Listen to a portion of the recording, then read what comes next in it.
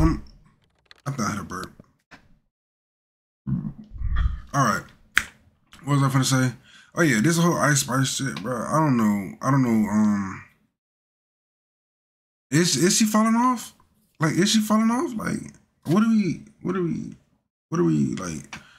Let's see, let's The just see. secret that rappers come and go every single year. One moment an artist can be. But but the thing is, we been knew Ice Spice was gonna stay in the game for like, I'll tell y'all right now, and mark my words, Ice Spice got at least 2 more years. That's max 2 more years, and I feel like 2 more years is really a stretch. Really a stretch. If she passed 2 more years, if you do like the little Yachty run did, I don't see it, but we all knew it. We all loved her for her butt and not her.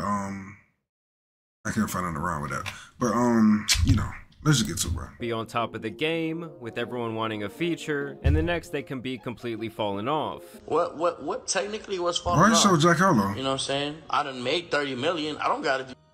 Yo, do I gotta keep making music, bro? I don't need to, bro. I'm rich as shit. I don't need to make music. I do it because I know I still have fans. And with that fall off obviously comes a lot of scrutiny and public embarrassment. And the saying really is true that the quicker someone rises up, the faster they will likely fall back down to the bottom. There is a myriad of reasons for this phenomenon. Nah, the baby did it to himself though. For one, we obviously live in the fast food era of media, from movies to music, and even videos and online content we digest on a daily basis. Most pieces of major media now seem to lack a certain quality they possessed in the past. And I'm not necessarily just talking about from a budget standpoint. Today things seem more rushed, more formulaic, less thought out, and moments tend to come and go faster than ever before. We live in an age of information and content overdrive, and with social media, anyone and everyone can now go viral. And every day there are millions of people desperately yearning and grinding away to try and get themselves out there. Meaning when someone does make it, there is a good chance that hundreds, if not thousands of people will try and replicate their success in some shape or form. And since most of the artists who blow up really fast do not have the fan base in place to carry them through the tough times, it's easy for these fickle fans to turn their backs on or simply stop caring about a rapper's music. There's so many parts of that era of rap where like people got famous. He had nobody there. There's so many Fans to turn their backs on Who is that? Smoke Perp? or simply stop caring about Bro, there's nobody there. a rapper's music. there's so many parts of that era of rap where like people got fame so fast, they were so young, you know what I'm saying? Like, and I feel like that was some of the foresight that he was saying, not even necessarily about quote unquote falling off, you know what I mean? You don't think He just look like a dummy. I don't think he picked the shit. No. It's like trying to build a house with no foundation. Like if one strong gust of wind comes through, or adversity in this case, well, suddenly no one is playing the music, no one is going to the shows, other artists stop hitting you up, and the industry decides they no longer want to play with you. In terms of like not picking up phone calls, I ain't no friendly anyway though, you know what I'm saying? So that ain't had no type of effect on me. Like I barely called. I ain't called. When I was on top. Oh yeah, and you still owe the label 5 albums, you gotta pay back the advance they gave you, which is really just a high interest loan. They now own your masters, Basically, they own your likeness, though, and they're I ain't taking gonna lie. most of the money from your tour, if you can still do that, to try and recoup their investment on not only you, but 20 other failed artists before you. Not to even mention your new lifestyle and image you can no longer afford, eating away at your pockets. By the time many artists finally see this reality, it's far too late to turn back. Like even when you strike when the kettle is hot and the industry likes you, you still will likely be replaced at some point. This combined with an intense oversaturation of the music market has really affected an artist's chances of maintaining relevance for more than a couple of years. All right, Now Mario Judah, that yeah. like #1 song had or like, you know, album sells this, you know, and then I put out some shit. Are we talking about Ice Spice, ain't it? I take a kind of a left turn. When we and get experiment to with, Ice you know, Spice, different, and it does not hit, you know, and how fickle the inertia required to, because it's crazy. Now with that being said, Alright, let's talk about Ice Spice, a female rapper who took the internet by storm over the last couple of years, but more recently has seen a serious downtrend in her career, and now tens of thousands of people are unfollowing. And we all gotta realize, one part of a fall off is the one that everybody was after the most, was her body. Soon as she got skinny, everybody's like, yeah, Ice Spice ain't the same no more. Yeah, I ain't. Oh, Zempic Spice and all this. Like, bruh, nobody really wanted to mess with her like that no more. And then the second part of her downfall was when she got where her old ex-best friend or whatever it was, the black girl, said she was faking or doing all the other stuff, fat shaming all this other stuff. Her every single day. Ice Spice is a New York rapper from the Bronx who started making music back in 2021. How was that going up there? Like, cause let's be honest, so you see this right here, bro? Niggas used to love this. Niggas love this right here. What we got now, basically. It was fun. It was real fun, like, you know, fighting off crackheads and shit like that. And over a year later, she would find herself going viral with her music video for her song Munch. This was back when TikTok was turning out #1 records on a daily basis. What the hell am I? Take for things to go crazy. So there was a couple songs before Munch. It was probably like 4 songs, I think. From the start, she knew that her greatest asset was just that. Shaking her rump, rubbing her cooch, and rapping in that New York accent made her infamous right off the bat. When I say that, I mean some people were hating on her, a lot of people were loving her, but all that mattered was that she was finally popping off. Growing up, I always would just like write little raps, and I never wrote like full songs though with like hooks and verses until I got... Like she only blew up. The only reason the music video blew up because her butts, bro. Like, we gotta be honest, bro. I mean, I think we all know this. We are honest with ourselves. A little older, and I started to understand song structure more, but I always had like this like want to write, basically. Even in promotional videos that she made before she went viral, it was beyond clear that she knew that her body was her ticket to fame. And at this point, she's one of those people who's known more for her likeness and her sex appeal than her actual music. I feel like a lot of people think that, oh, I'm just like this like pretty girl that like posts on Instagram, but there's like millions of pretty girls that post on Instagram, and like, you know, you have to really contribute to the culture in order to like matter. I would actually say that her existence online is more like a meme than a rapper. Now, to be clear, the two do go hand in hand in her success, and she could not have one without the other. I mean, recently she was on stream. I was just thinking about that, bro. He tells her to freestyle, and guess what she does out of pure instinct? She started popping that poo.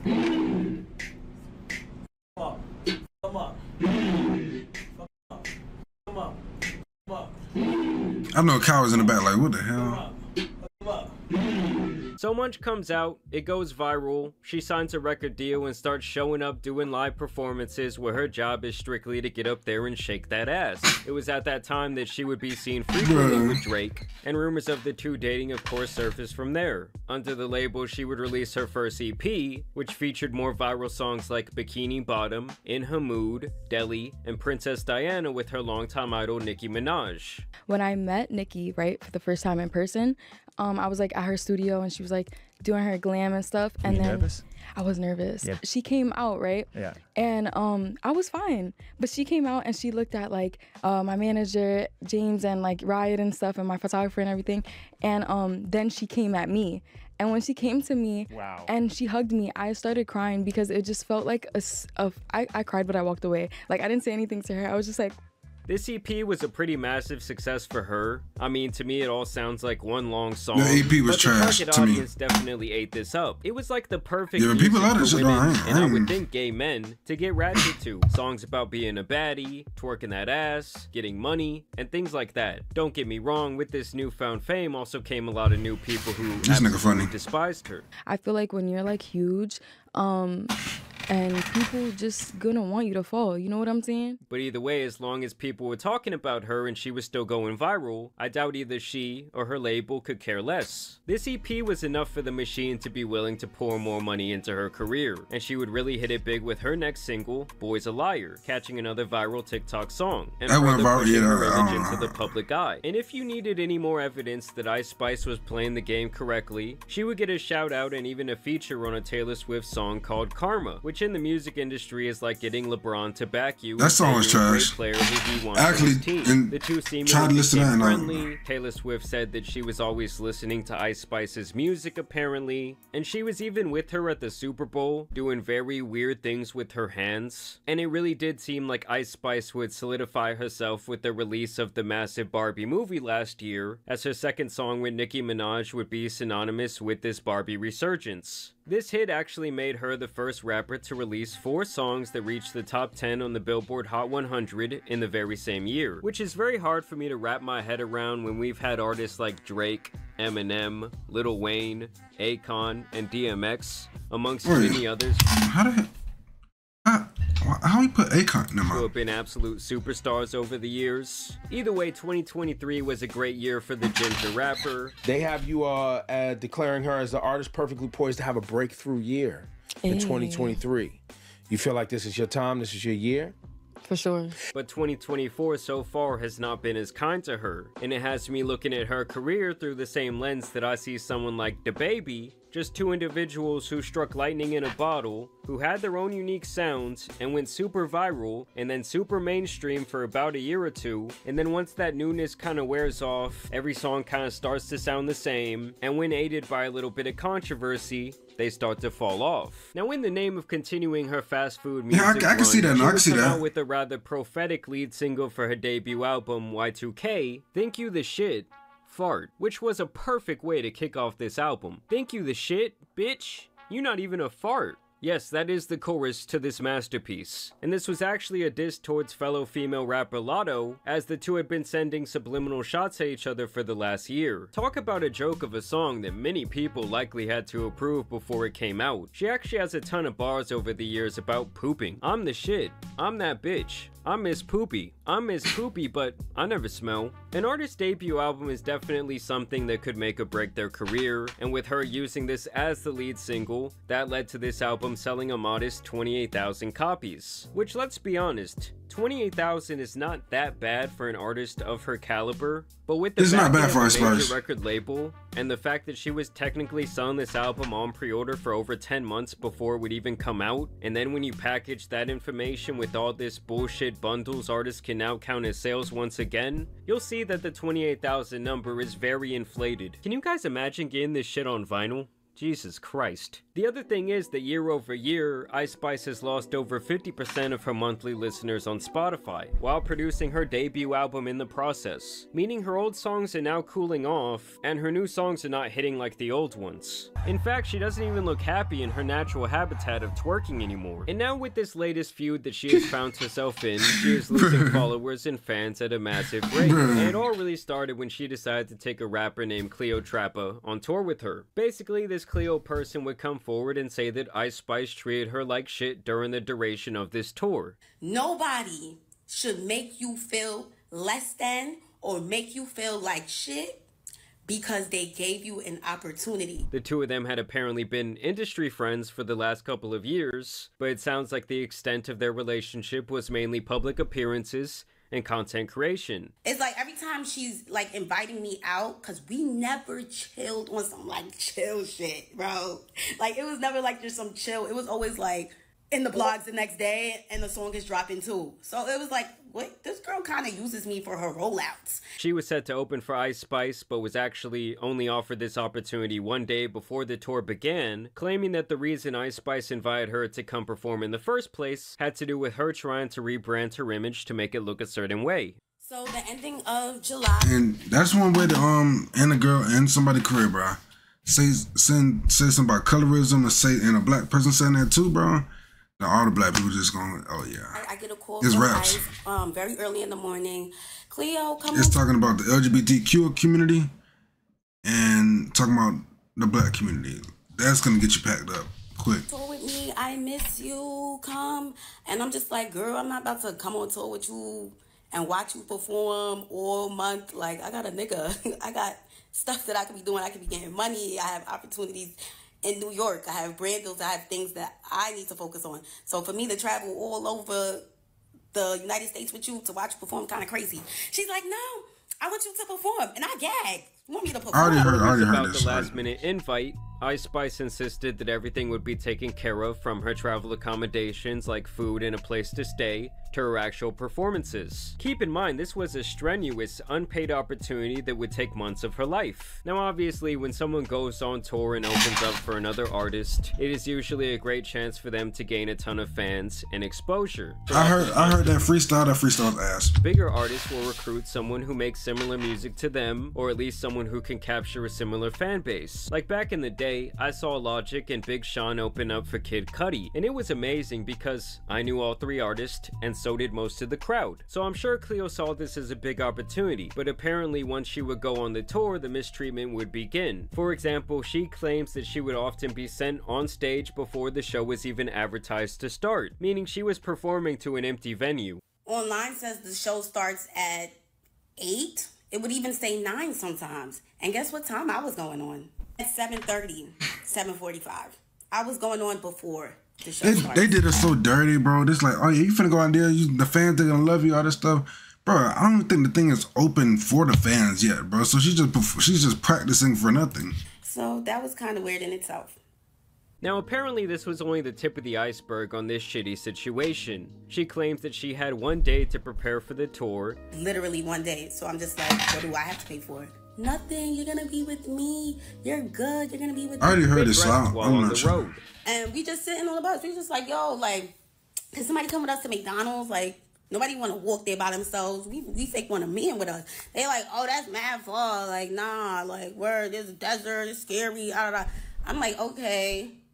Nobody said anything about food still. Come to find out, everybody ate. Can you believe that? Everybody ate. Guess what? They all went to a steakhouse.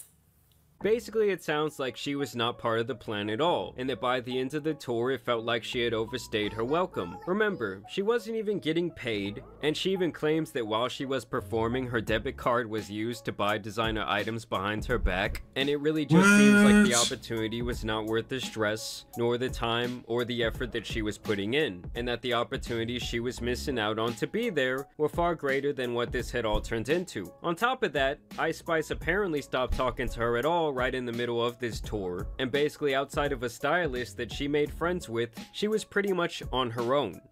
I didn't have a room. I was told I was going to be with her, but I didn't have a room. No room for me backstage at all. I was in her dressing room.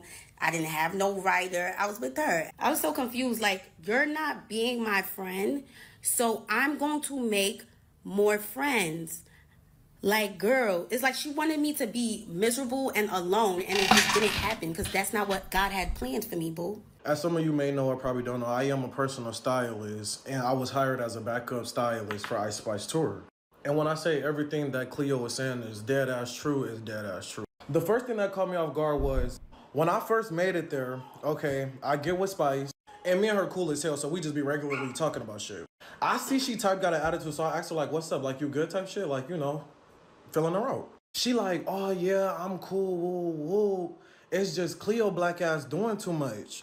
I'm like, damn, hold up. So now I get back in the room with Ice. She on FaceTime with Riot. She letting him know like, yeah, she doing too much. She blowing my scale. She was like, bitches gotta go. They asking for too much. Woo, woo. Bitches acting broke.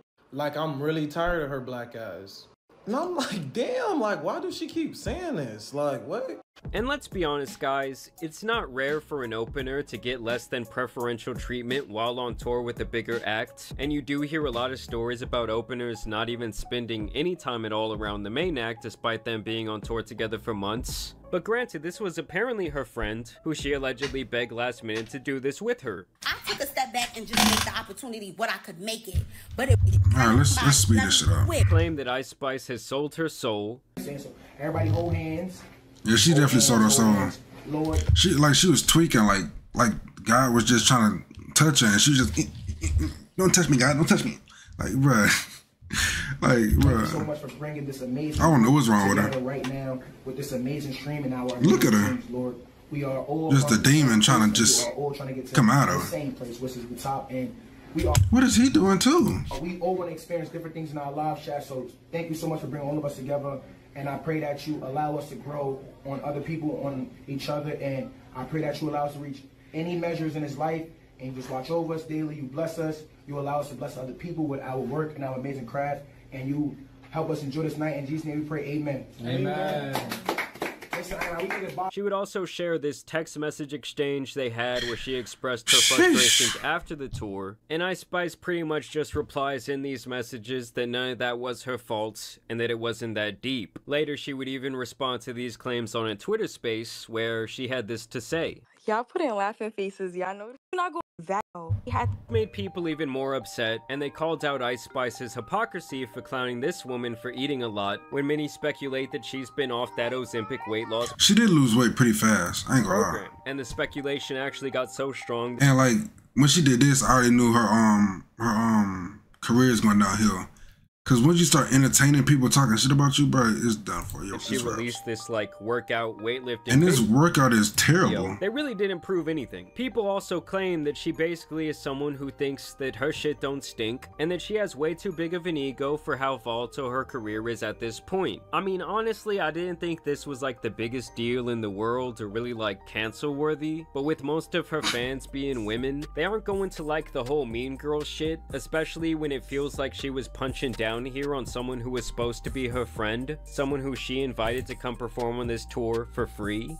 I don't know, to me, if I'm her manager, we aren't releasing any more albums, just the occasional single trying to go viral on TikTok, and honestly, the primary focus shouldn't even be on rap anymore. Like, I think she has to transition into an Like, she could transition like to OnlyFans though. She'll pop, she'll definitely pop. She'll be bigger than Bad Baby, I ain't gonna lie. That'll be like, go to OnlyFans, and you'll be straight. Influencer or an IG model or an OF girl or some shit like that. Yeah, like be on to me, OnlyFans. the curtains on her music career are closing pretty. Yeah, because, I mean, nobody's really checking for her music. Nobody was really checking for her music. Unless you're like trying to react for some content, but damn fast. But I do want to know what you guys think about Ice Spice. I want to know what you I don't give a fuck about her. That's all I gotta say. And this really was a long video talking about bullshit. Ice Spice. That's bullshit. But yeah, on to the last one.